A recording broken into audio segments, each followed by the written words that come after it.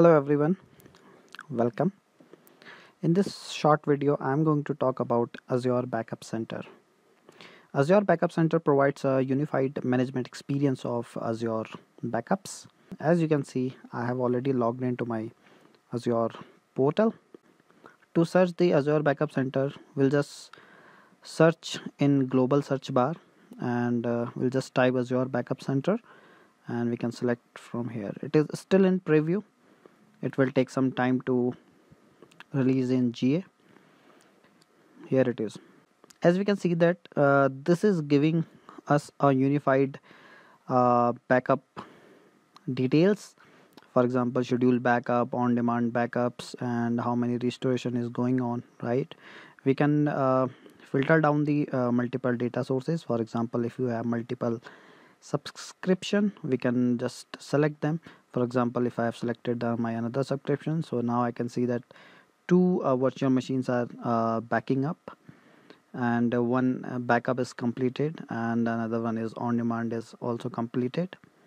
There is no failure, and we can further drill down by choosing the data source type. For example, Azure virtual machine backup, Azure file.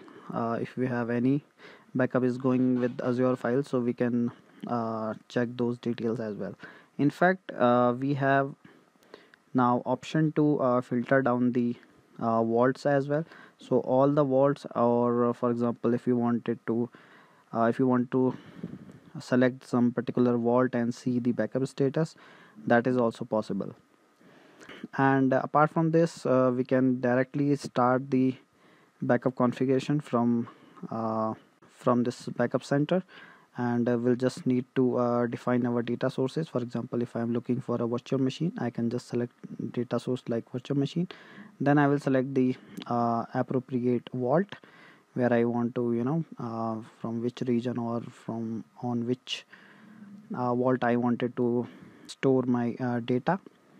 So vault is basically a heart of backup services. So all the restore points, all the data goes to the vault. So this is how we can start, we can set up the backups. From here we can simply add the virtual machines, and here we can define the policies. If you already have some policy, you can select from the drop down. And one another feature is now it is providing like we can only select the operating disk now.